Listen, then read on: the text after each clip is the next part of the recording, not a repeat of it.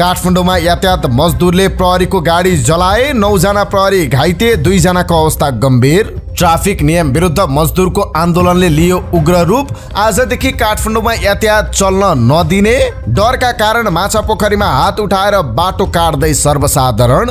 यातायात मजदुरको आन्दोलन नियन्त्रण बाहिर, लोसे मलभित्र तोडफोड। ट्राफिकले बढाएको सवारी जरिवाना फिर्ता, पहिलो पटकमै 1500 जरिवाना नहुने। आन्दोलनरत यातायात मजदुरलाई सरकारले वार्तामा बोलायो। राष्ट्रिय स्वतन्त्र पार्टीले भन्यो सरकारमा जाँदैनौ, चितवनमा रवि नै उम्मेद्वार। राष्ट्रिय स्वतन्त्र पार्टीले थपियो 16 केन्द्रीय सदस्य, रमेश प्रसाई र ज्वाला संग्रौला पनि समेटिए। पुराना राजनीतिक दलहरूमा युवाहरूको आकर्षण घट्दै, एमालेका दिवंगत नेता भरतमोहन अधिकारीकी छोरी पनि राष्ट्रिय स्वतन्त्र पार्टीमा। पूर्व राजाद्वारा एमाले नेता दुर्गा प्रसाईको कार्यक्रम उद्घाटन, राजतन्त्रको पक्षमा नाराबाजी। पूर्व राजा ज्ञानेन्द्रलाई सँगै राखेर दुर्गा प्रसाईले अभियान सुरु गरेपछि झस्कियो राप्रपा। प्रवक्ताको भनाई राप्रपाको एजेन्डालाई गिजोल्न आएकाहरू धेरै बेर टिक्दैनन्। मध्य प्रदेशका मुख्यमन्त्रीको भनाई संघीयता कसैले दिएको भिख होइन। सन्दीप लामिछाने प्रकरण, सर्वोच्च अदालतको चिठी 11 दिनसम्म पाटन पुगेन। काठमाडौँ महानगरले 6 महिनामा उठायो 4 अर्ब 56 करोड राजस्व। परराष्ट्र मन्त्री र भारतीय विदेश सचिव बीच भेट, हवाई रूट बारे छलफल। भरतपुरमा लघुवित्त विरुद्ध प्रदर्शन, आत्महत्या गर्न प्रेरित गरेको भन्दै ऋण मिनाहाको माग। कांग्रेस महामन्त्री गगन थापाको भनाई फागुन 10 गतेसम्म सत्ता गठबन्धन भत्किन्छ।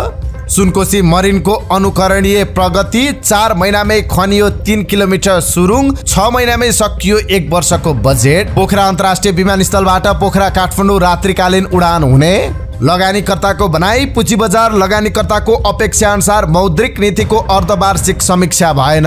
टर्की र सिरियामा गएको भूकम्पमा मृत्यु हुनेको संख्या 35,000 नाग्यो। चीनले दक्षिण चीन सागरमा डुङ्गामाथि लेजर हमला गरेको फिलिपिन्सको दाबी। र स्वास्थ्य सम्बन्धी जानकारीमा आज स्वास्थ्यका हिसाबले फाइदाजनक मानिने लसुनको अत्याधिक सेवनले ल्याउने नकारात्मक असरहरू के छन्, यो सम्बन्धी जानकारी सहित देश विदेशका 35 महत्त्वपूर्ण खबर अपडेट लिएर आएका छौं। हाम्रो भिडियो सामग्री अन्तिमसम्म हेर्नुहोला। नमस्कार, इन्साइड नेपाल न्युजमा यहाँहरू सम्पूर्णलाई हार्दिक स्वागत छ। म सुजन पौडेल। आज बिती 2079 साल फागुन महिनाको 2 गते मंगलबार, इस्वीसम्म 2023 फेब्रुअरी 14 तारिक। आज कृष्ण नवमी तिथि, आज भ्यालेन्टाइन डे अर्थात् प्रणय दिवस। दर्शकवृन्द, सदाका दिन जस्तै आज पनि हामी देश दुनियाँको ताजा अनि महत्त्वपूर्ण खबर अपडेट सहित तपाईँ माझ उपस्थित भएका छौं। दैनिक रूपमा ताजा अनि महत्त्वपूर्ण खबर अपडेटका लागि हाम्रो यस युट्युब च्यानललाई सब्स्क्राइब गर्न नबिर्सिनुहोला। साथै तपाईले हाम्रो न्युज बुलेटिन कहाँबाट हेर्दै हुनुहुन्छ कृपया आफ्नो गाउँ ठाउँको नाम तलको कमेन्ट बक्समा लेखिदिनु होला। प्रस्तुत गरेको सामग्री मन परेको छ भने कृपया हाम्रो भिडियो सामग्रीमा एउटा लाइक अवश्य गरिदिनु होला। आजको समाचार सुरुवात गरौं काठमाडौँमा प्रदर्शनकारीले प्रहरीको गाडी जलाएको प्रसंगबाट। काठमाडौँको बालाजु क्षेत्रमा प्रहरी र यातायात मजदुर बीच हिजो झडप हुँदा दर्जनौं घाइते भएका छन्। कम्तीमा पनि 30 मजदुर घाइते भएको मजदुर संगठनका अध्यक्षले जनाएका छन् भने प्रहरीतर्फ पनि 9 जना घाइते भएका छन्। झडपमा 9 जना प्रहरी घाइते भएको र 2 जनाको अवस्था गम्भीर रहेको उपत्यका प्रहरी कार्यालयका एआइजी दिनेश लोहनले जानकारी दिनुभयो। ट्राफिक नियम विरुद्ध यातायात मजदुरले काठमाडौँको नयाँ बस पार्क क्षेत्रमा सडकमा नै सवारी साधन तिर्साएर हिजो सडक अवरुद्ध पारे। उनीहरूले सडक अवरुद्ध गरेपछि प्रहरीले खुलाउन दबाब दिएपछि झडप भएको। झडपका क्रममा आन्दोलनकारीले प्रहरीको गाडीमा आगजनी गरेका छन्। सोमबार यातायात मजदुरले नयाँ बस पार्क क्षेत्रको सडकमा सवारी साधन तिर्साएर सडक अवरुद्ध गरेका थिए। बीच सडकमै सवारी साधन राखेर मजदुरले आन्दोलन सिर्जना गरेपछि उक्त क्षेत्रमा साँझसम्म नै यातायात आवागमन अवरुद्ध भएको थियो। यातायात मजदुरहरूले सडकमा सवारी साधन तिर्साएर विरोध जनाएसँगै बालाजु चोकबाट माछा पोखरीसम्म सडक अवरुद्ध भएको थियो। 5 पटकसम्म चिट काटेपछि 6 महिनासम्म सवारी चलाउन नपाउने नियम विरुद्ध आफूहरूले सडक अवरुद्ध गरेको सवारी साधनका चालकहरूले बताएका छन्। बीच सडकमै सवारी साधन राखेर मजदुरहरूले अवरोध सिर्जना गरेपछि सो क्षेत्रको यातायात आवागमन ठप्प भएको थियो। यातायात मजदुरहरूले आफूहरूलाई नयाँ बस पार्कको ठेकेदार कम्पनीका प्रतिनिधिहरूले कुटपिट गरेको बताएका थिए। उनीहरूले एक विज्ञप्ति जारी गर्दै माग पूरा नभएसम्म भोलिदेखि उपत्यकाका सम्पूर्ण सवारी साधन बन्द गर्ने जनाएका छन्। विभिन्न पार्टी निकट नेपाल यातायात स्वतन्त्र मजदुर संगठन, नेपाल यातायात मजदुर संघ र अखिल नेपाल यातायात मजदुर संघका अध्यक्षले विज्ञप्ति जारी गर्दै यस्तो चेतावनी दिएका हुन्। आन्दोलनकारीले प्रहरीका 2वटा गाडी गाडी जलाइदिए भने माछापोखरी चोकमा रहेको प्रहरीको अस्थायी पोस्ट पनि भत्काइदिएका छन्। अँध्यारो भइसक्दा पनि आन्दोलन नरोकिँदा सर्वसाधारण समस्यामा परेका थिए। कार्यालय र कामबाट फर्किनेहरूले गाडी पाएका थिएनन् भने माछापोखरी क्षेत्रमा पैदल हिँड्न पनि डर मर्दो थियो। प्रदर्शन अन्त्य भएपछि सजिलै घर फर्किने भनेर पर्खिएकाहरू अँध्यारो हुन लागेपछि भने हात उठाउँदै तनावग्रस्त क्षेत्रमा पैदल हिँडिरहेका थिए। हात उठाएमा प्रहरी र आन्दोलनकारी दुवै पक्षले सर्वसाधारण हो भनेर चिनेर आक्रमण नगर्ने ठानेर सर्वसाधारणको ठूलो संख्या हात उठाएर हिँडिरहेका थिए। ट्राफिक नियम पालनामा कडाई गर्न ट्राफिक प्रहरीले बढाएको जरिवाना कार्यान्वयन नहुने भएको छ। भौतिक पूर्वाधार तथा यातायात मन्त्रालयमा आइतबार भएको बैठकमा सवारी तथा यातायात व्यवस्था ऐन अनुसार नै जरिवाना उठाउने सहमति भएको छ।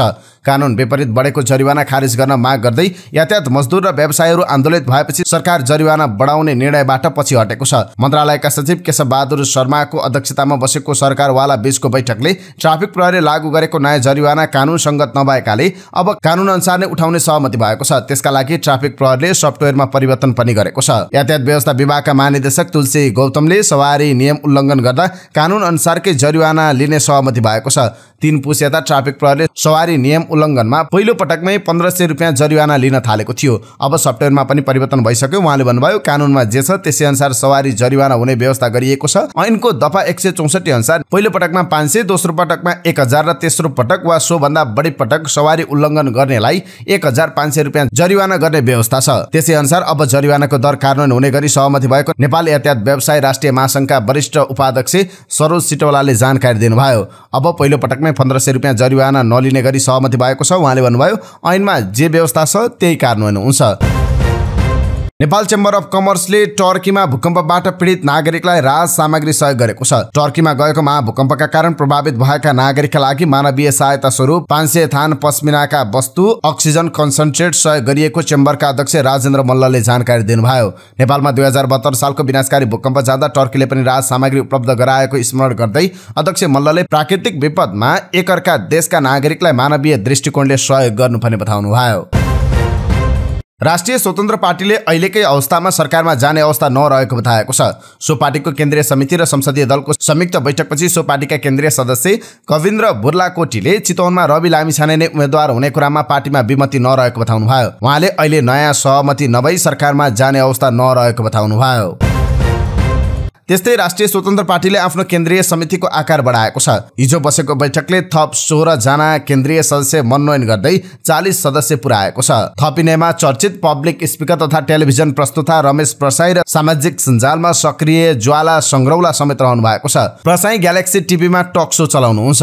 थपिएका केन्द्रीय सदस्यहरूमा निशा मेहता, बिन्दवासिनी कंसकार, रूपा शंकर, विजय जैरू, मेघ आले, मोहन बहादुर थापा, खुशबु सरकार श्रेष्ठ, टीका संग्रौला, हरि भट्ट, ध्रुव गिरी, लिमा अधिकारी, रमेश प्रसाई, अर्जुन अधिकारी, क्रान्ति शिखा धिताल र प्रतिभा रावत रहनु भएको छ। नेकपा एमालेको केन्द्रीय सदस्य तथा झापा स्थित एक अस्पतालका सञ्चालक दुर्गा प्रसाईले सुरु गरेको महाअभियानमा पूर्व राजा ज्ञानेन्द्र शाह पनि उपस्थित हुनुभएको छ। सोमबार झापाको काकडभित्तामा आयोजित उक्त कार्यक्रमको पूर्व राजा ज्ञानेन्द्र शाहले उद्घाटन गर्नुभयो। वर्तमान अवस्थामा देशभरि देखिएका विकृति विरुद्ध महाअभियान सञ्चालन गरिएको प्रसाईको दाबी छ। राष्ट्र, राष्ट्रियता, धर्म, संस्कृति तथा नागरिक बचाऊ नाम दिएको अभियानको आरम्भ वर्तमान राज्य व्यवस्थाको विरोधी जस्तो देखिएको थियो। अभियानलाई देशव्यापी रूपमा लैजाने बताइएको भए पनि त्यसको स्पष्ट प्रारूप कस्तो हुने भन्ने चाहिँ खुलाइएको छैन। प्रसाई संयोजक रहेको महाअभियानको उद्घाटन कार्यक्रममा पूर्व युवराज पारस शाह र पूर्व अधिराज कुमारी प्रेरणा शाह समेत सहभागी हुनुहुन्थ्यो, तर पूर्व रानी कोमल र पूर्व युवराज्ञी हिमानी उपस्थित हुनुहुन्थेन। प्रसाईले केही दिन अघि मात्र पूर्व राज परिवारलाई भेटेर उहाँको संयोजकत्वमा आयोजना गर्ने उक्त अभियानको आरम्भको कार्यक्रमका लागि निमन्त्रणा दिनुभएको थियो। हाल पूर्व राज परिवारका सदस्यहरू झापाको दमक स्थित आफ्नै स्वामित्वमा रहेको निवासमा रहेका छन्। प्रसाई संयोजक रहेको कार्यक्रमको उद्घाटन गरेर पूर्व राज परिवारका सदस्यहरू कार्यक्रम स्थलबाट बाहिरिनु भएको थियो। प्रसाईले मन्तव्य दिँदा पूर्व राज परिवारका सदस्यहरू त्यहाँ हुनुहुन्थेन। अस्पताल सञ्चालक दुर्गा प्रसाई एमालेका केन्द्रीय सदस्य हुनुहुन्छ। यसअघि उहाँ माओवादी पार्टीसँग आबद्ध हुनुहुन्थ्यो। एमालेका अध्यक्ष केपी शर्मा ओलीलाई उहाँले हजुरबुबा भन्नुहुन्छ, तर आफ्नो भनाइ राख्ने क्रममा प्रसाईले यस्तो गणतन्त्र किन चाहियो भन्नुभएको थियो। धर्म मास्ने युवा वर्गलाई खाडी मुलुकका तातो घाममा पठाउने गणतन्त्र हामीलाई चाहिँदैन। पूर्व राजा ज्ञानेन्द्र तर शाह भने कार्यक्रममा बोल्नु भएन। शाह कार्यक्रम स्थलमा आउँदा राजतन्त्रको पक्षमा नारा लगाइएको थियो। प्रसाईको कार्यक्रम पूर्व राजा शाहले उद्घाटन गरिरहँदा एमाले अध्यक्ष ओली पनि झापामै हुनुहुन्थ्यो। ओलीले सोमबार बिहान मात्र गौरादह नगरपालिकाको एउटा नवनिर्मित पुल उद्घाटन गर्नुभएको थियो, तर आफ्नै पार्टीको केन्द्रीय सदस्यको कार्यक्रममा जानु भएन। दुर्गा प्रसाईले महाअभियानका लागि 8वटा माग समेत राख्नु भएको छ। पहिलो नम्बरमा बैंक तथा वित्तीय संस्थाको ब्याज दर 6% सम्म कम हुनुपर्ने भन्ने छ। अरू 3 बुँदा पनि बैंकसँगै सम्बन्धित छ। बैंक, लघुवित्त र सहकारी संस्थाले घरजग्गा लिलाम गरी परिवारविहीन सुकुम्बासी बनाएको नागरिकको घरजग्गा तत्काल फिर्ता गर्नुपर्ने, बैंक तथा वित्तीय संस्थाले पत्रिकामा फोटो सार्वजनिक गर्ने, 3 पुस्ते विवरण प्रकाशन गरी सार्वजनिक बेइज्जती गर्ने काम बन्द गर्नुपर्ने, बैंक तथा वित्तीय संस्थाका कारण आत्महत्या गर्न बाध्य बनाउने कर्मचारीलाई छानबिन गरी तत्काल कारबाही गर्नुपर्ने र बैंक तथा वित्तीय संस्था नेपाल सरकारमा त तुरुन्त ल्याउनु पर्ने उहाँको माग छ। प्रसाईको आफ्नो अभियान राजनीतिक नभएको दाबी गरे पनि मागमा भने व्यवस्थाकै कुरा समेत उठान गर्नुभएको छ। मुलुकको अर्थतन्त्रले धान्न नसक्ने सेतो हात्ती बनेको प्रदेश संरचना तत्काल खारेज गरियोस्, प्रसाईको माग छ। देशमा उद्योग धन्दा पुनः सञ्चालन गरी सामान्य रोजगारीका लागि विदेश जानुपर्ने बाध्यता अन्त्य गरियोस्। देशमा राष्ट्रियता, धर्म र संस्कृति हराएको भन्दै उहाँले देश समृद्ध र शान्त बनाउन सबै धर्म र जात जातिको सम्मान गर्दै वैदिक सनातन सहितको हिन्दू राज्य कायम गरिनुपर्ने माग समेत राख्नु भएको छ। यता पूर्व राजा ज्ञानेन्द्र शाह र पूर्व युवराज पारसलाई सँगै मञ्चमा राखेर प्रसाईले सुरु गरेको अभियानदेखि राप्रपा भने झस्किएको छ। हिन्दू राष्ट्र र राजसंस्था पुनर्स्थापनाका एजेन्डा गिजोल्ने र यसका पक्षधर शक्तिलाई तितरबितर पार्ने लक्ष्यसहितका हरकतलाई समर्थन गर्न नसकिने राप्रपा प्रवक्ता मोहन श्रेष्ठ बताउनुहुन्छ। हिन्दू राष्ट्र र राजसंस्था पुनर्स्थापनाका लागि हुने हरेक आन्दोलन र सकारात्मक गतिविधिमा यो एजेन्डाको प्रमुख सम्वाहक शक्ति राप्रपाको समर्थन रहन्छ, तर यो एजेन्डा गिजोल्ने, यसका पक्षधर शक्तिलाई तितरबितर पार्ने, संगठित शक्ति क्षयीकरण गराउने र समग्रमा राप्रपालाई कमजोर तुलाउने लक्ष्य सहितका हरकतहरूलाई विगतमा पनि समर्थन गरिएन, अहिले पनि गर्दैनौ। प्रसाईको अभियानलाई लक्षित गर्दै प्रवक्ता श्रेष्ठले सार्वजनिक रूपमै भन्नुभएको छ। उहाँले कसैलाई साथ दिनु अघि विवेक प्रयोग गर्न समेत आग्रह गर्नुभएको छ। बाथरुममा प्रयोग गर्ने ओडोनिल मिठो बास्ना आउने तर कति बेला सकिन्छ पत्तै नहुने जस्ता देखिने पानीका फोका जस्तो पैदा हुने र बिलाउने तत्त्वहरू विगतमा पनि आएका हुन्। कसलाई साथ दिने र कसलाई नदिने भन्ने छुट्टाउन यी एजेन्डाका समर्थकले आफ्नो विवेक प्रयोग गरून्, श्रेष्ठले भन्नुभएको छ। राप्रपाका साथीहरू अलमलमा नपरौं, हामी मेहनतले यहाँसम्म आइपुगेका हौं भन्ने एक्का राखौं, उहाँले भन्नुभएको छ।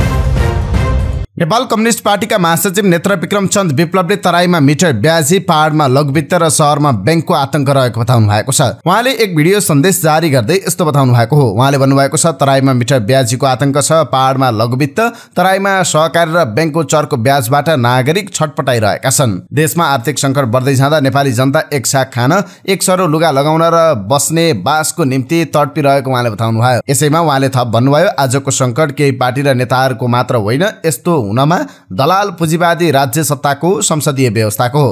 जनयुद्ध दिवस नेपाली राजनीतिमा गौरवपूर्ण इतिहास बोकेको दिवस भएको उहाँको भनाइ थियो। अमेरिकी उपसहायक विदेश मन्त्री अफ्रिन अख्तर काठमाडौँ आइपुग्नु भएको छ। उहाँ दक्षिण तथा मध्य एसियाली मामिला ब्युरो हेर्ने अमेरिकी उपसहायक विदेश मन्त्री हुनुहुन्छ। अफ्रिन अख्तरको नेपाल आगमन अमेरिकाबाट पछिल्लो समय भएको लगातार तेस्रो भ्रमण हो। यसअघि राजनीतिक मामिला उपमन्त्री भिक्टोरिया नुल्यान्ड र USAID की प्रमुख सामन्था पावरले नेपालको भ्रमण गरिसक्नु भएको छ। अमेरिकी राजदूतावासका अनुसार उपसहायक विदेश मन्त्री अख्तरले अन्तर्राष्ट्रिय एकीकृत पर्वतीय विकास केन्द्र तथा ऊर्जा नेपालका साझेदारहरूसँग छलफल गर्ने कार्यक्रम रहेको छ। 2 दिने नेपालको औपचारिक भ्रमणका दौरान उहाँले नेपाली सेना र सरकारी अधिकारीहरूसँग भेटघाट गर्ने कार्यक्रम रहेको छ। मध्य प्रदेशका मुख्यमन्त्री सरोज कुमार यादवले अहिलेको संघीयता कसैले दिएको भिख नभएको बताउनु भएको छ। सोमबार जनयुद्ध दिवसको अवसरमा मध्य प्रदेशले आयोजना गरेको कार्यक्रमलाई सम्बोधन गर्दै उहाँले यस्तो बताउनु भएको हो। उहाँले अहिलेको संघीयता आम नागरिकले लडेर ल्याएको बताउनु भएको छ। उहाँले स्थानीय निर्वाचनमा जितेका र प्रदेश र प्रतिनिधि सभामा निर्वाचन जितेका केही सांसदहरूले संघीयता चाहिँदैन भनिरहेको भन्दै संघीयता उनीहरू कसैले दिएको भिख नभएको जिकिर गर्नुभयो। उहाँले मध्य प्रदेशका नागरिक रहेसम्म संघीयता रहिरहने दावी गर्नुभयो। उहाँले प्रधानमन्त्री पुष्पकमल दाहाल प्रचण्डले प्रहरी समायोजन र निजामती ऐन लगायतका कानूनहरू पास गर्नेमा विश्वस्त रहेको बताउनु भयो। तपाईँ पनि इमानदारीताका साथ कानूनहरू जुन विगतका सरकारबाट अड्किएको छ, प्रहरी समायोजन लगायत निजामती ऐन लगायत नागरिकता विधेयक सम्बन्धी सबै तुरुन्त लागू गरेर संघीयतालाई मजबुत बनाइदिनुहुन्छ भन्ने विश्वास छ। यसले संघीयता बलियो हुनुका साथै देशको विकासको रफ्तार बढ्छ। उहाँले प्रदेश र प्रतिनिधि सभाबाट नयाँ आएका केही पार्टीका नेताहरू काठमाडौँमा बसेर संघीयता चाहिँदैन भनिरहेका छन्। म उहाँहरूलाई यहीबाट खबरदारी गर्न चाहन्छु, यो उनीहरूले दिएको भिख होइन, हजारौंको बलिदानपछि आएको संघीयता हो। जबसम्म मध्य प्रदेशका जनता रहन्छन् तबसम्म यो देशमा संघीयता रहन्छ, संघीयता जानेवाला छैन। जनयुद्ध दिवसको अवसरमा मध्य प्रदेश सरकारले 540 जना शहीद परिवारलाई 1-1 लाख रुपियाँका दरले रकम हस्तान्तरण गरेको छ। बागमती प्रदेशमा सवारी चालक अनुमति पत्र लाइसेन्स लिन ट्रायल परीक्षामा 70 अंक ल्याए पास हुने प्रणालीको परीक्षण गरिएको छ। यातायात व्यवस्था कार्यालय चावलको ट्रायल सेन्टरमा भएको परीक्षणको बागमती प्रदेशका श्रम रोजगार तथा यातायात मन्त्री एकलाल श्रेष्ठ, मुख्य सचिव मुकुन्द प्रसाद निरौला लगायतले अवलोकन गर्नुभएको थियो। यसअघि नै लागू गरिएको भनिएको अंक प्रणाली मंगलबारदेखि काठमाडौँ उपत्यकाको 8 वटा, हेटौँडा, चितवन र सिन्धुलीका यातायात कार्यालय गरी 11 वटा कार्यालयबाट कार्यान्वयनमा हुनेछ। ट्रायलका बेला हुने सामान्य त्रुटिमा पनि फेल गराउँदा लाइसेन्स वितरणमा ढिलाइ हुनुको साथै चालकले अवैधानिक रूपमा लाइसेन्स निकाल्ने प्रचलन बढेपछि 70% अंक आउँदा पनि सवारी चालक अनुमति पत्र पाइने व्यवस्थाको सुरुवात गर्न लागि मन्त्री श्रेष्ठले बताउनुभयो। प्रधानमन्त्री पुष्पकमल दाहाल प्रचण्ड पहिलो पटक हिजो सुदूरपश्चिम प्रदेश पुग्नु भएको छ। नेपाली सेनाको जहाजबाट प्रधानमन्त्री धनगढी पुग्नु भएको थियो। उहाँले सबैभन्दा पहिले गेटा स्थित शहीद दशरथ चन्द राष्ट्रिय स्वास्थ्य विज्ञान विश्वविद्यालयको निरीक्षण गर्नुभएको थियो। त्यसपछि कञ्चनपुरको सुक्खा बन्दरगाह, महाकाली पुल, महाकाली करिडोरको निरीक्षण, अवलोकन र छलफल गरेर प्रधानमन्त्री जनयुद्ध दिवसको अवसरमा पार्टीले आयोजना गरेको कार्यक्रमलाई सम्बोधन गर्न पुग्नुभयो। हिजोबाट सुरु भएको कञ्चनपुर पर्यटन महोत्सवको उद्घाटन गरेर प्रधानमन्त्री काठमाडौँ फर्किनु भएको छ। भारतका विदेश सचिव विनय मोहन क्यात्राले प्रधानमन्त्री पुष्पकमल दाहाल प्रचण्डसँग भेटवार्ता गर्नुभएको छ। सोमबार साँझ बालुवाटार पुगेर उहाँले भेटवार्ता गर्नुभएको हो। भेटका क्रममा आफूहरू बीच ऊर्जा, व्यापार, कनेक्टिभिटी, कृषि, शिक्षा, संस्कृतिका क्षेत्रमा नेपाल भारत सहकार्यका विषयमा छलफल भएको प्रधानमन्त्री प्रचण्डले ट्विटरमा उल्लेख गर्नुभएको छ। भारतका विदेश सचिव क्यात्रा परराष्ट्र सचिव भरतराज पौडेलको निमन्त्रणामा नेपालको 2 दिने औपचारिक भ्रमणका लागि हिजो काठमाडौँ आइपुग्नु भएको थियो। हिजो नै उहाँले परराष्ट्र मन्त्री बिमला राई पौडेल, कांग्रेस सभापति शेरबहादुर देउवासँग भेट गर्नु भएको छ। बलात्कार मुद्दाका अभियुक्त क्रिकेटर सन्दीप लामिछानेलाई धरौटीमा रिहा गर्नुको आधार र कारण माग गर्दै सर्वोच्च अदालतले लेखेको पत्र 11 दिनसम्म पनि उच्च अदालत पाटन पुगेको छैन। नाबालिग बलात्कार आरोप लागेका सन्दीपलाई 20 लाख रुपियाँ धरौटीमा छाड्ने उच्च अदालतको आदेश विरुद्ध सरकारी वकिलको कार्यालयले दिएको पुनरावेदनमाथि सुनवाई गर्दै सर्वोच्चले 20 माघमा कैफियत प्रतिवेदन झिकाउने आदेश दिएको थियो। तर उक्त आदेशबारे औपचारिक जानकारी आइतबार दिउँसोसम्म आइ नपुगेको एक अधिकारीले जानकारी दिएका छन्। सर्वोच्च अदालत र उच्च अदालतको दूरी 2.4 किलोमिटर मात्रै छ। यो दूरी हिँडेर जाँदा बढीमा 45 मिनेट र गाडीमा 15 मिनेटमा तय गर्न सकिन्छ।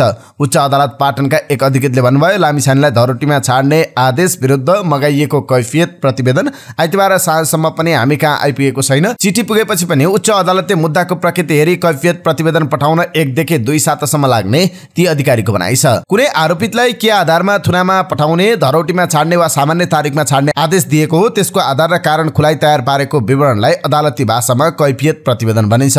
लामिछाने विरुद्धको नियमित मुद्दा भने जिल्ला अदालत काठमाडौँमा विचार दिन्छ। उनलाई मुद्दा छिनोफानो नहुँदासम्म थुनामा राख्ने वा धरौटीमा छाड्ने भन्ने विवाद मात्र सर्वोच्च अदालत पुगेको हो। लामिछानेको थुनचेक मुद्दा सर्वोच्च अदालतले सुनवाई गरिरहेकाले काठमाडौँ जिल्ला अदालतमा चलिरहेको बलात्कार मुद्दाको सुनवाई स्थगित गर्न सरकारी वकिलको कार्यालय काठमाडौँको तयारी छ। उच्च अदालतले प्रतिवेदन पठाएपछि मात्रै सर्वोच्चले लामिछानेलाई 20 लाख रुपियाँ धरौटीमा छाड्ने आदेश उचित थियो कि थिएन भनेर ठहर गर्छ। सर्वोच्च अदालतमा हप्ताको 1 दिन शुक्रबार मात्रै तल्ला अदालतका आदेश विरुद्धको निवेदनमा सुनवाई हुने गरेको छ। काठमाडौँको बालाजु क्षेत्रमा यातायात मजदुरले गरेको आन्दोलन नियन्त्रण बाहिर पुगेको छ। सोमबार दिउँसोदेखि सुरु भएको आन्दोलनमा भिड उत्तेजित हुँदै बस पार्क क्षेत्रमा रहेको लोसे मलभित्रै प्रवेश गरेको छ। त्यहाँको मोबाइल पसल सहितका केही पसलमा तोडफोड भएको छ। उत्तेजित भिडले माछा पोखरीमा सडकमै प्रहरीको 2 वटा गाडी समेत जलाएको थियो। राष्ट्रिय स्वतन्त्र पार्टीले सोमबार केन्द्रीय सदस्यमा 16 जना थप गर्दा लिमा अधिकारी पनि अटाउनु भएको छ। उहाँ नेकपा एमालेका दिवंगत नेता भरत मोहन अधिकारीकी माइली छोरी हुनुहुन्छ। व्यवसायमा समेत आबद्ध अधिकारी लामो समय नेकपा एमालेमा सक्रिय हुनुहुन्थ्यो। ठुलो बुवा मनमोहन र बुबा भरत मोहनले अगाडि बढाएको पार्टीमा 22 वर्ष संगठित सदस्य रहनुभएकी उहाँ एमालेको उद्योग विभागमा समेत हुनुहुन्थ्यो। उहाँले आफ्ना बुबाहरूले आम नागरिकका लागि बोकेको उद्देश्य कम्युनिस्ट पार्टीबाट पूरा हुने नदेखेपछि राष्ट्रिय स्वतन्त्र पार्टीलाई रोजेको बताउनु भन्नुभयो। मैले धेरै अध्ययन गरे, धेरै सोचेर लिएको कदम हो यो। उहाँले भन्नुभयो मनमोहन अधिकारी र भरत मोहन अधिकारी तल्लो तहको जनताको उत्थानको उद्देश्य बोकेर लाग्नु भएको थियो र ठूलो योगदान गर्नु भएको थियो। उहाँले अगाडि भन्नुभयो अबको कम्युनिस्ट पार्टीहरूले त्यो एजेन्डा नबोकेर आफूलाई मात्र बनाउनका लागि हामी जस्तोलाई भर्याङका रूपमा मात्रै प्रयोग गरेको जस्तो मलाई अनुभूति भएको हुनाले म नयाँ पार्टीमा लागेको हो। नेपाल चेम्बर अफ कमर्सको कार्यसमिति सदस्य रहनुभएकी उहाँ नेपाल पूर्वाधार विकास बैंकको निर्देशक समेत हुनुहुन्छ। आफूमा देश र जनताका लागि केही गर्छु भन्ने हुटुटी रहेको र राष्ट्रिय स्वतन्त्र पार्टीको आर्थिक एजेन्डा समेत आफूलाई मन परेको अधिकारीको भनाइ छ। अरू पार्टीले खाली घोषणा पत्रमा मात्रै लेखेको तर सबै आफू बन्नलाई मात्रै 3-4 दशकदेखि हामी जस्ता मान्छेहरू भर्याङको रूपमा प्रयोग गरेको पाइएकाले पनि राष्ट्रिय स्वतन्त्र पार्टी रोजे, उहाँले भन्नुभयो। काठमाडौँ महानगरपालिकाले चालु आर्थिक वर्ष 2079-80 को 6 महिनामा 4 अर्ब 56 करोड 6,29,712 रुपियाँ 24 पैसा राजस्व सङ्कलन गरेको छ। महानगरले चालु आर्थिक वर्षमा 10 अर्ब 4 करोड 19,54,000 रुपियाँ राजस्व सङ्कलन गर्ने लक्ष्य राखेको छ। महानगरले बजेट मार्फत सम्पत्ति करमा यस वर्ष 1 अर्ब रुपियाँ प्रस्ताव गरेको थियो, जसको 65 करोड 20,10,800 रुपियाँ सङ्कलन भइसकेको राजस्व विभागले जनाएको छ। त्यस्तै काठमाडौँ महानगरपालिकाका राजस्व विभागका प्रमुख ध्रुव काफ्लेका अनुसार संविधानको अनुसूची 8 मा भएको व्यवस्था बमोजिम बाल कर स्थानीय तहको एकल अधिकारभित्र पर्छ, तर संघीय सरकारले संस्थागत बाल कर आफ्नो क्षेत्र अधिकारभित्र रहेको भन्दै आफै सङ्कलन गरेको छ। यसबाट करदातालाई पालिका र संघीय सरकारलाई दोहोरो कर बुझाउनु पर्ने परिस्थिति सिर्जना भएको उहाँले बताउनुभयो। यसले एकातिर महानगरको अधिकार क्षेत्र मिचिएको छ भने अर्कोतिर लक्षित आय पूरा गर्न चुनौती भएको छ, काफ्लेले भन्नुभयो। रक्षा मन्त्री हरिप्रसाद उप्रेतीले भारतका रक्षा मन्त्री राजनाथ सिंहसँग भेट गर्नुभएको छ। भारतको बेंगलुरुमा हिजोदेखि सुरु भएको एरो इन्डिया 2023 र स्पिड डिफेन्स मिनिस्टर्स कन्क्लेभ 2023 को 14औं संस्करणमा रक्षा मन्त्री उप्रेतीले भारतीय रक्षा मन्त्री सिंहसँग भेट गर्नुभएको छ। भारत सरकारको निम्तिमा उहाँ आइतबार त्यसतर्फ प्रस्थान गर्नुभएको थियो। प्रधानमन्त्री पुष्पकमल दाहाल प्रचण्डले सुक्खा बन्दरगाह निर्माणको काम 3 वर्षभित्र सकिने बताउनु भएको छ। सोमबार दोदारा चाँदनी 1 स्थित सुक्खा बन्दरगाह निर्माण स्थलमा पुगेर उहाँले उक्त प्रतिबद्धता जनाउनु भएको छ। सुक्खा बन्दरगाह भारत सरकारले निर्माण गर्ने विषयमा छिट्टै सम्झौता हुने पनि प्रधानमन्त्री दाहालले बताउनु भएको छ। उहाँले सम्झौतामै 3 वर्षभित्र निर्माण सम्पन्न हुने उल्लेख भएकाले तोकिएकै समयमा काम सम्पन्न हुने बताउनु भयो। सुक्खा बन्दरगाह बनाउने प्रक्रियाको सुरुवात मैले नै गरेको हो। सुक्खा बन्दरगाह निर्माण स्थल अवलोकनका लागि दोदारा चाँदनी पुग्नुभएका दाहालले भन्नुभयो यसलाई सरकारले उच्च प्राथमिकतामा राखेको छ। नेपाल भ्रमणमा रहनुभएका भारतीय विदेश सचिव विनय मोहन क्यात्राले सोमबार परराष्ट्र मन्त्री डाक्टर बिमला राई पौडेलसँग भेटवार्ता गर्नुभएको छ। सोमबार काठमाडौँ ओर्लिए लगत्तै समकक्षी भरतराज पौडेलसँग भेट गरेर द्विपक्षीय छलफल गर्नुभएका क्यात्राले त्यसपछि परराष्ट्र मन्त्रालय पुगेर मन्त्री पौडेलसँग भेट गर्नुभएको छ। परराष्ट्र मन्त्रालयमा सोमबार भएको भेटमा उहाँहरूबीच द्विपक्षीय सहयोगका विविध विषयमा छलफल भएको छ। भेटमा द्विपक्षीय सम्बन्धलाई थप सुदृढ बनाउँदै विकास सहायता अभिवृद्धि गर्ने लगायत विषयमा छलफल भएको मन्त्री पौडेलले बताउनु भयो। भैरवा स्थित गौतम बुद्ध र पोखरा अन्तर्राष्ट्रिय विमानस्थलका लागि नयाँ अन्तर्राष्ट्रिय हवाई रोड दिने बारे समेत छलफल भएको छ। भेटका विषयमा मन्त्री पौडेलले भन्नुभयो। नेपाल विद्युत प्राधिकरणका मिटर रिडरहरूले प्राधिकरणको प्राङ्गणमा धरना तथा आमरण अनसन थालेका छन्।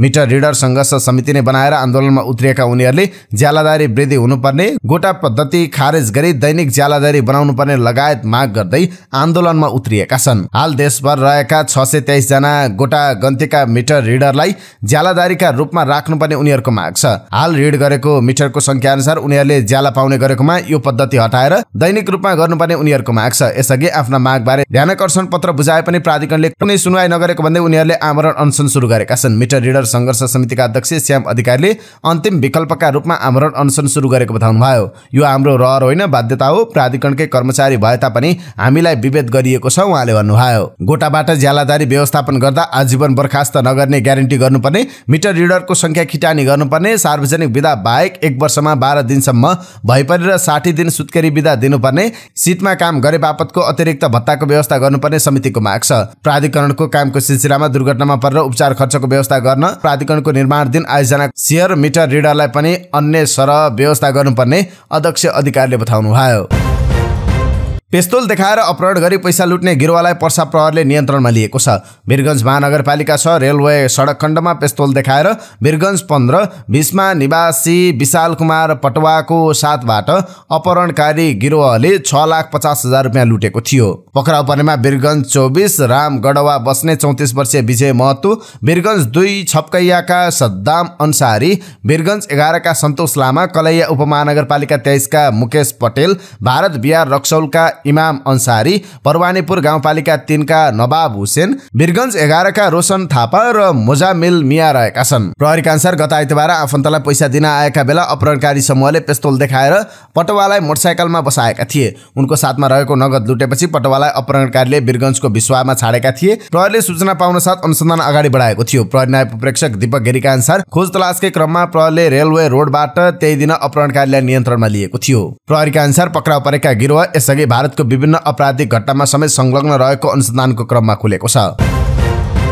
लघुवित्त संस्था विरुद्धको संघर्ष समितिले लघुवित्त संस्थाहरू खारेज गर्दै सबैको ऋण मिना गर्न माग गरेका छन्। चितवन सहित विभिन्न जिल्लाबाट आएका लघुवित्त संस्थाबाट पीडा पाएका नागरिकले हिजो नारायणगढको पुलचोकमा प्रदर्शन गर्दै सो माग गरेका हुन्। प्रदर्शनमा संघर्ष समितिले 5 बुँदे माग राख्दै लघुवित्तीय संस्थाले नापा मात्रै हेर्ने गरेको भन्दै कम्पनी ऐनमा दर्ता गरी परिचालन गर्ने नीति बनाउनु त्रुटिपूर्ण भएको बताएका छन्। प्रदर्शनमा मानिस किस्ता असुली गर्दा 2 दिन पनि पर्खन नसकेर सदस्यहरूको सामाजिक बदनाम गरेको भन्दै आत्महत्या गर्न प्रेरित गरिरहेको लघुवित्त संस्थाहरूलाई आरोप लगाउनु भएको छ। मणिराम ग्यावालीको अध्यक्षतामा गठन भएको संघर्ष समितिले बचतकर्ता सदस्यहरूको बचत हिसाबको हिसाब किताब नगरिएको भन्दै पासबुकहरू शाखा कार्यालयमा राखेर हिसाब किताब गोलमाल गरिएको आरोप लगाउनु भयो। संघर्ष समितिले भनेको छ अनुत्पादक क्षेत्रमा लगानी गरेकाले सदस्यहरूलाई ऋणको भारी बोकाएको छ। किस्ता असुलीका नाममा सदस्यहरूको घरमा ताला लगाउनु विस्थापित हुन बाध्य पारेको छ। संघर्ष समितिले गरिब किसानलाई निशुल्क ऋणको माग गर्दै देशमा समाजवादी अर्थतन्त्रको विकास गर्न माग गरेको छ। नेपाली कांग्रेसका महामन्त्री गगन थापाले फागुन 10 गते 7 दलीय सत्ता गठबन्धन भत्किने दाबी गर्नुभएको छ। सोमबार रूपन्देहीमा आयोजित कार्यकर्ता भेलामा महामन्त्री थापाले पुसको 10 गते निर्माण भएको एमाले नेतृत्वको गठबन्धन फागुनको 10 गतेसम्म भत्किने बताउनुभयो।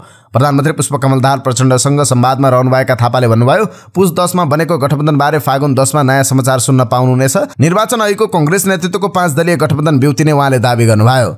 राष्ट्रपतिमा पनि कांग्रेसले नै प्रस्ताव गरेको उम्मेद्वार निर्वाचित हुने महामन्त्री थापाले बताउनुभयो। एमालेले प्रस्ताव गरेको व्यक्ति राष्ट्रपति भए सिंहदरबार र शीतल निवासबाट समानान्तर सत्ता चल्ने उहाँको भनाइ छ। सबै पार्टीले यो कुरा भइसकेकाले एमाले उम्मेद्वारलाई भोट नहाल्ने महामन्त्रीको दाबी छ। नेपाल सरकारले प्रतिनिधि सभामा केही ऐन संशोधन गर्न बनेको विधेयक दर्ता गराएपछि ट्रान्सपरेन्सी इन्टरनेशनल नेपालले ध्यानकर्षण भएको जनाएको छ। सरकारले यही माघ 27 गते संसद सचिवालयमा सम्पत्ति शुद्धिकरण, मनी लन्ड्रिङ निवारण तथा व्यावसायिक वातावरण प्रबन्धन सम्बन्धी ऐन संशोधनको विधेयक दर्ता गरेको थियो। सम्पत्ति शुद्धिकरण, मनी लन्ड्रिङ निवारण ऐन 2064 को मूल उद्देश्य नै अपराधजन्य कार्यबाट प्राप्त सम्पत्ति शुद्धिकरणको निवारण हो। तसर्थ ऐनको मूल मर्म र उद्देश्य प्रतिकूल हुने गरी स्रोत नखुलेको सम्पत्तिमा कर तिरेमा सो सम्पत्तिलाई स्वत वैधता प्रदान गर्ने अर्थात् अवैध तरिकाले आर्जित धनलाई स्वत वैध तुल्याउने बाटो प्रस्तावित संशोधन विधेयकले खोल्ने सम्भावना रहेको अध्यक्ष पद्मिनी प्रधानङ्गले बताउनुभयो। उहाँले त्यसतर्फ नवनिर्वाचित सांसदहरू, संसद र सरकारको ध्यानकर्षण गराउनु भएको छ। नेपाल भ्रष्टाचार विरुद्धको अन्तर्राष्ट्रिय महासन्धिको पक्ष राष्ट्र भएको हुँदा अवैध तरिकाले आर्जित धनलाई कुनै पनि बहानामा वैध तुल्याउने बाटो खोल्नु उक्त महासन्धिको प्रतिकूल हुने इन्टरनेशनलको भनाइ छ। मानव बेचबिखनको आरोपमा रूपन्देहीको तिलोतमाका एक होटल सञ्चालक सहित 2 जना पक्राउ परेका छन्। पक्राउ पर्नेमा रूपन्देहीको तिलोतमामा रहेको होटल हेभनका सञ्चालक तुलसीराम पराजुली र पूजा विक रहेका छन्।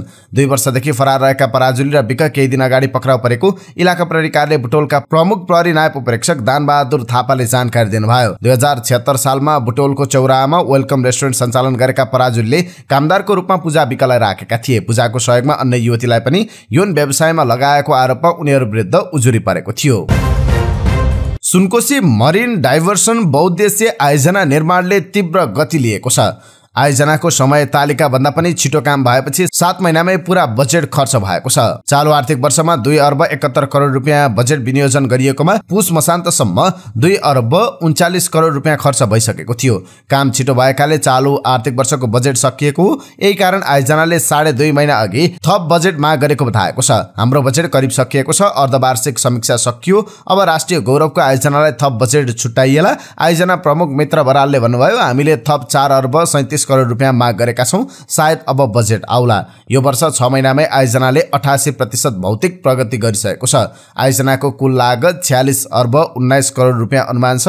आर्थिक वर्ष 2078-79 सम्म आयोजनाले 4 अर्ब 29 करोड रुपियाँ खर्च गरेको थियो। आयोजना 2073-74 मा सुरु भए पनि शिलान्यास 2077 सालमा तत्कालीन प्रधानमन्त्री केपी शर्मा ओलीले गर्नुभएको थियो। गत असोज 28 गते ऊर्जा तथा सिंचाई मन्त्री पम्पा भुसालले टिभीएस मेसिनबाट काम सुरु गर्न आयोजना स्थलमै पुग्नु भएको थियो। मेसिनले पछिल्लो 4 महिनामै 3 किलोमिटर बढी सुरुङ खनिसकेको छ। कुल सुरुङ 13 किलोमिटर लामो छ। भेरी बबईको समय अगावै काम सकेको चाइना ओभरसिजले सुनकोशी मरिन डाइभर्सनको ठेक्का पाएको छ। आयोजनाले टिभीएम मेसिन जडान र तयारीमा बढी समय लाग्ने अनुमान गरेको थियो। निर्माण व्यवसायले ढिला नगरी काम गर्दा परिणाम राम्रो देखिएको छ। प्रमुख बरालले भन्नुभयो, हामीले आशा गरेको भन्दा अलि छिटो काम भइरहेको छ। सुरुङ मार्गबाट निकाल्ने विद्युत घरको काम पनि अगाडि बढिसकेको उहाँले जानकारी दिनुभयो। आयोजनाको हालसम्म 3 किलोमिटर सुरुङ खनिसकिएको छ भने जटिल भौगोलिक अवस्था आइरहेको आयोजनाको भनाइ छ। महाभारत पर्वत श्रृङ्खलामा अलि कडा चट्टान हुने र मेसिनले खन्न समय लाग्ने अनुमान गरिएको छ। अहिलेकै अवस्थामा सुरुङ मार्ग खनिए 17 महिनामा काम सकिन्छ। उहाँले भन्नुभयो, दैनिक 27-28 मिटरको रेन्जमा खन्ने काम भइरहेको छ। तनहुको बन्दीपुरमा 84 वर्षीय वृद्धाको हत्या आरोपमा उनका छोरा र बुहारी पक्राउ परेका छन्। बन्दीपुर गाउँपालिका 3 सेराटारमा 74 वर्षकी माया सर्किनीको हत्या आरोपमा छोरा 47 वर्षका राजकुमार सार्की र बुहारी 35 वर्षकी सुशीला मटकोजीलाई पक्राउ गरिएको जिल्ला प्रहरी कार्यालय तनहुका प्रवक्ता मोहन बहादुर खाँडले जानकारी दिनुभयो। सोमबार बिहान गाई गोठमा आगो लगाएको अवस्थामा प्रहरीले मायाको शव भेटेको थियो। गोठमा शव जलाउने क्रममा गाईबस्तु पनि मरेको छ। तनहु प्रहरी प्रमुख एसपी अवधेश विष्ट प्रारम्भिक अनुसन्धानमा छोरा बुहारी मिलेर हत्या गरेको देखिएको बताउनुभयो। रोल्पामा प्रहरीले बुबाको हत्या गरेको आरोपमा एकजना पुरुषलाई पक्राउ गरेको छ। जिल्लाको माडी गाउँपालिका 5 बागमा बस्ने 37 वर्षीय नरबहादुर बुढालाई सोमबार प्रहरीले पक्राउ गरेको हो। नरबहादुर माथि बुबा 69 वर्षीय पतमन बुढाको हत्या गरेको आरोप लागेको छ। पतमनको घटनास्थलमै मृत्यु भएको प्रहरीको भनाइ छ। घटनाका सम्बन्धमा प्रहरीले थप अनुसन्धान गरिरहेको बताएको छ। पोखरा अन्तर्राष्ट्रिय विमानस्थलबाट आगामी फागुन 11 गतेदेखि पोखरा काठमाडौँ रात्रिकालीन उडान हुने भएको छ। विमानस्थल प्रमुख विक्रमराज गौतमका अनुसार फागुन 11 गतेदेखि उपकरणमा आधारित उडान र अवतरण सेवा विमानस्थलमा सञ्चालनमा आउनेछ। यसअघि पोखरामा रात्रिकालीन उडानको सुविधा थिएन। अहिलेसम्म नेपालका काठमाडौँ बाहिर तराईका विमानस्थलमा मात्र रात्रिकालीन उडानको सुविधा छ। पोखरा विमानस्थलमा आइएफआर प्रविधि जडान भएका कारण कम भिजिबिलिटीमा समेत उडान रोकिने छैन। नयाँ विमानस्थलबाट उडान सुरु भएसँगै अब विभिन्न शहरबाट रातको समयमा पोखरा र पोखराबाट अन्य शहरमा फर्कन सहज हुने अनुमान छ। रूपन्देहीको सैनामैना नगरपालिका 10 बाट प्रहरीले खैरो हिरोइन सहित 4 जनालाई पक्राउ परेको छ। पक्राउ पर्नेमा सैनामैना घर भएका 23 वर्षीय नवीन सेन, 24 वर्षका नारायण साई, 31 वर्षीय प्रतीप गौतम र 28 वर्षीय सन्दीप गौतम रहेका छन्। कपिलवस्तुबाट खैरो हिरोइन लिएर आउँदै गरेको नवीन र नारायणको साथबाट प्रहरीले 200 मिलिग्राम खैरो हिरोइन बरामद गरेको छ। प्रतीप र सन्दीपको साथबाट 800 मिलिग्राम खैरो हिरोइन बरामद गरिएको जिल्ला प्रहरी कार्यालय रूपन्देहीका डीएसपी श्यामु अर्यालले जानकारी दिनुभयो। कुटपिट गरी आफ्नै श्रीमतीको हत्या गर्ने एकजनालाई रूपन्देही प्रहरीले पक्राउ गरेको छ। रूपन्देहीको मायादेवी गाउँपालिका वडा नम्बर 9 का राम नारायण लोधलाई प्रहरीले पक्राउ गरेको छ। उनले 24 वर्षीय श्रीमती सरोजा लोधलाई भारतमा मेला हेर्न जाने भनी हातखुट्टा बाँधेर निर्ममतापूर्वक कुटपिट गरी हत्या गरेका थिए। गत माघ 12 गते श्रीमतीको हत्या गरी फरार भएका लोधलाई प्रहरीले पक्राउ गरी आवश्यक अनुसन्धान थालेको जिल्ला प्रहरी कार्यालय रूपन्देहीले जनाएको छ।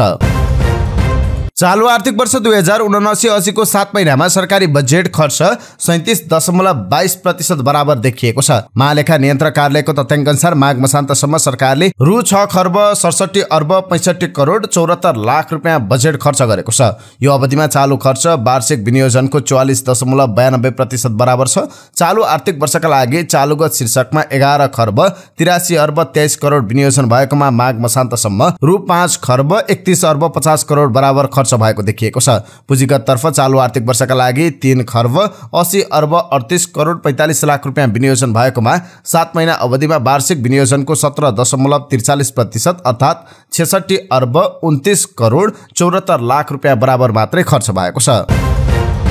नेपाल राष्ट्र बैंकले चालू आर्थिक वर्षको मौद्रिक नीतिको अर्धवार्षिक समीक्षामा पुँजी बजार लगानीकर्ताको अपेक्षा अनुसार माग सम्बोधन हुन नसकेको लगानीकर्ताहरूले बताएका छन्। गत शुक्रबार राष्ट्र बैंकले सार्वजनिक गरेको मौद्रिक नीतिको समीक्षामा पुँजी बजारमा देखिएको नीतिगत समस्या सुधार हुने अपेक्षा लगानीकर्ताको रहे पनि अपेक्षा अनुसार नभएको भन्दै उनीहरूले गुनासो गरेका छन्। गत आर्थिक वर्षको मौद्रिक नीतिमा शेयर मार्जिन धितो कर्जामा लागू भएको 4-12 करोडको सीमा खारेज हुनुपर्छ भन्ने माग लगानीकर्ताहरूको रहेको छ। तर चालू आर्थिक वर्षको मौद्रिक नीतिमा 4 करोडको सीमा खारेज भए पनि 12 करोडको सीमा कायम रहेकाले त्यो पनि मौद्रिक नीतिको अर्धवार्षिक समीक्षामा हट्ने अपेक्षा भएपछि राष्ट्र बैंकले सम्बोधन नगरेर शेयर लगानीकर्तालाई राष्ट्र बैंकले उपेक्षा गरेको उनीहरूको आरोप छ। नेपाल पुँजी बजार लगानीकर्ता संघकी अध्यक्ष राधा पोखरेलले मौद्रिक नीतिको अर्धवार्षिक समीक्षाले शेयर लगानीकर्तालाई उपेक्षा गरेको बताउनुभयो। उहाँले शेयर लगानीकर्ताले 4वटा माग राख्दा समेत राष्ट्र बैंकले सम्बोधन नगर्नु शेयर बजार प्रति उपेक्षा भएको आरोप लगाउनुभयो। उहाँले आफूहरूले राखेको 4-12 को नीतिमध्ये 4 हटिसकेको अवस्थामा 12 को क्याप पनि हटाउन माग गर्दै अर्थमन्त्री र गभर्नरलाई भेटेर विशेष आग्रह गर्दा पनि सुनवाई नभएको गुनासो गर्नुभयो। उहाँले शेयर बजारमा लगाइएको 150% को जोखिम भारित औसतलाई 100% नै कायम गरिनुपर्ने भन्दै राष्ट्र बैंक निर्देशिकामा सम्बोधन गर्ने आशा रहेको पनि बताउनुभयो। उहाँले लगानीकर्ता संघहरूले 12 करोडसम्मको शेयर कर्जाको सीमाले शेयर बजारलाई निरुत्साहित गरेकाले सो व्यवस्थालाई फिर्ता गरिनुपर्ने माग कायम रहेको बताउनुभयो। अध्यक्ष पोखरेलले विद्यमान ब्याज दर उच्च हुन गई लगानी निरुत्साहित हुन गएकाले उक्त ब्याज दरमा पुनरावलोकन गरी एकल अङ्कमा ल्याउनु पर्ने बताउनुभयो। अब के अन्तर्राष्ट्रिय प्रसङ्ग। टर्की र सिरियामा गएको विनाशकारी भूकम्पमा परि मृत्यु हुनेको संख्या 35,000 भन्दा बढी पुगेको छ।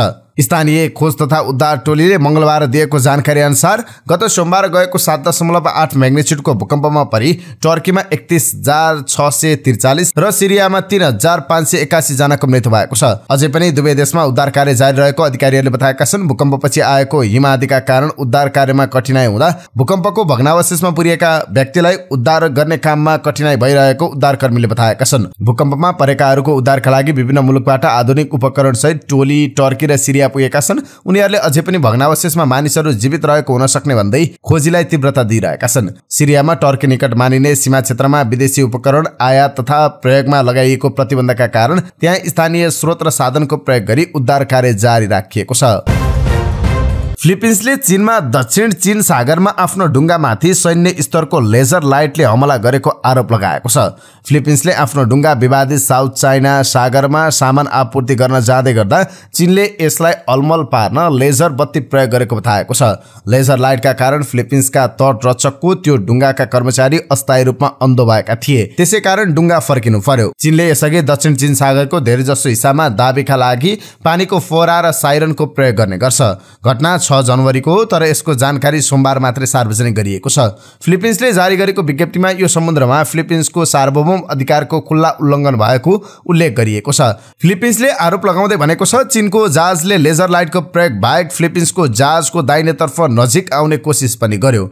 यो 137 मिटर मात्रै टाढा थियो। चीनले फिलिपिन्सको यो आरोपमाथि अहिले नै कुनै प्रतिक्रिया दिएको छैन। सन् 2016 मा संयुक्त राष्ट्रसङ्घको स्थायी मध्यस्थता न्यायालयले दक्षिण चीन सागरमा चीनको दाबीको कुनै ऐतिहासिक आधार नभएको बताएको थियो। अस्ट्रेलियाले हजारौं शरणार्थीलाई आवासीय अनुमति दिने भएको छ। अस्ट्रेलियाका अध्यागमन मन्त्रीले केही अस्थायी भिसाधारीका लागि स्थायी भिसाका लागि मार्ग प्रशस्त गर्ने आफ्नो चुनावी प्रतिबद्धता पूरा गर्न लागेको सोमबार घोषणा गरेका हुन्। जाइल्स लेभरले सरकारको चुनावी प्रतिबद्धता पूरा गर्दै सन् 2013 भन्दा अगाडि डुङ्गाबाट अस्ट्रेलिया आएका करिब 19,000 शरणार्थीलाई 2 प्रकारका अस्थायी भिसामा स्थायी बसोबासका लागि निवेदन दिन अनुमति दिइने बताएका छन्। यो प्रावधानले शरणार्थीहरूलाई सामाजिक सुरक्षा, सार्वभौम स्वास्थ्य सेवा, राष्ट्रिय अशक्तता बीमा योजना, उच्च शिक्षा ऋणमा पहुँच प्रदान गर्नेछ र नागरिकताको पनि मार्ग प्रशस्त गर्नेछ। यसले उनीहरूलाई अस्ट्रेलियामा तत्काल परिवार ल्याउन पनि अनुमति दिन्छ। यो कदमको घोषणा गर्दै उनले काम गर्ने, कर तिर्ने, व्यवसाय सञ्चालन गर्ने र अस्ट्रेलियालीहरूलाई उनको भिसा स्थितिका कारण अल्पत्र राख्नुको कुनै अर्थ नभएको बताएका छन्। इंग्ल्यान्डका पूर्व कप्तान इवन मर्गनले सोमबार सबै खाले क्रिकेटबाट सन्यास लिएको घोषणा गरेका छन्। डल्फिनमा जन्मेका 36 वर्षीय मर्गनले जुनमा अन्तर्राष्ट्रिय क्रिकेट नखेल्ने जनाएका थिए। उनकै नेतृत्वमा इंग्ल्यान्डले सन् 2019 को वानडे विश्वकप जितेको थियो। त्यस्तै उनी कप्तान रहेकै बेला इंग्ल्यान्ड वानडे र टी20 दुवै क्रिकेटको शीर्ष वरियतामा पुगेको थियो। सन्यासको घोषणा गर्दै मर्गनले धेरै सोच विचारपछि आफू आफ्नो खेल जीवनमा पूर्ण विराम लगाउने निर्णयमा पुगेको बताएका छन्। उनी वानडे क्रिकेटमा इंग्ल्यान्डका लागि सर्वाधिक 6,997 57 रन बनाउने खेलाडी हुन्। उनले आफ्नो खेल जीवनको सुरुमा आयरल्यान्डका लागि खेलेका थिए। अब आजका लागि स्वास्थ्य सम्बन्धी जानकारी। स्वास्थ्य सम्बन्धी जानकारीमा आज हामीले तपाईले लसुनको अत्याधिक प्रयोग गर्नुहुन्छ भने यसको बेफाइदाहरू पनि छन्। स्वास्थ्यका हिसाबले अत्याधिक लसुन सेवनका बेफाइदाहरू के छन् यो सम्बन्धी जानकारी लिएर आएका छौं। लसुनको सेवन स्वास्थ्यका लागि फाइदाजनक हुन्छ। लसुन औषधीय गुणले भरिपूर्ण हुन्छ। लसुनमा भिटामिन, आइरन, क्याल्सियम र पोटासियम जस्ता पोषक तत्वहरू पाइन्छ जसले धेरै स्वास्थ्य समस्याहरू हटाउन मद्दत गर्छ। तर लसुनले सधैँ फाइदा गर्छ भन्ने चाहिँ छैन। लसुनको अत्याधिक सेवन स्वास्थ्यका लागि हानिकारक हुन सक्छ। अत्याधिक लसुन सेवन गर्नुका बेफाइदाहरू। सबैभन्दा पहिलो कलेजोमा समस्या हुन सक्छ। लसुनको अत्याधिक सेवनले कलेजोमा समस्या निम्त्याउन सक्छ। काँचो लसुनमा एन्टिअक्सिडेन्ट पाइने हुनाले कलेजोमा विषाक्त पदार्थ जम्मा हुन सक्छ र यसका कारण कलेजोमा विषाक्तताको समस्या हुन सक्छ। त्यसैले लसुनको अत्याधिक सेवनबाट बस्नुपर्छ। त्यस्तै लसुनको अत्याधिक सेवनले पाचन सम्बन्धी समस्या निम्त्याउन सक्छ किनभने खाली पेटमा लसुन खाँदा पेट फुल्ने, ग्यास, बान्ता, पखला र पेट फुल्ने जस्ता समस्या हुन सक्छ। तसर्थ यदि तपाई पाचन समस्याबाट पीडित हुनुहुन्छ भने तपाईले लसुनको अधिक सेवन गर्नु हुँदैन। त्यस्तै अर्को समस्या रक्तस्राव समस्या हुन सक्छ। लसुनको अत्याधिक सेवनले रगत बग्ने समस्या हुन सक्छ किनभने लसुनमा केही यस्ता गुण पाइन्छ जसले रगतलाई पातलो बनाउने काम गर्छ। त्यसैले रगत पातलो पार्ने औषधि सेवन गर्नुहुन्छ भने लसुनको सेवनबाट बच्नुपर्छ। यिनै समाचार सहित हामी समाचारको अन्त्यमा आइपुगेका छौं। प्रस्तुत गरेको समाचार सामग्रीमा तपाईको केही टिका टिप्पणी भए तलको कमेन्ट बक्समा लेखिदिनु होला। दैनिक रूपमा सत्य अनि तथ्य खबर अपडेटका लागि हाम्रो यस युट्युब च्यानललाई सब्स्क्राइब गर्न नबिर्सिनु होला। जाँदै तपाईलाई हामीले प्रस्तुत गरेको सामग्री मन परेको छ भने कृपया हाम्रो भिडियो सामग्रीमा एउटा लाइक अवश्य गरिदिनु होला। दिनभरको न्यूज अपडेट बेलुकी 6 बजे हाम्रो यस युट्युब च्यानलमा हेर्न सक्नुहुन्छ। तपाईको बाँकी पल सुखद रहोस्।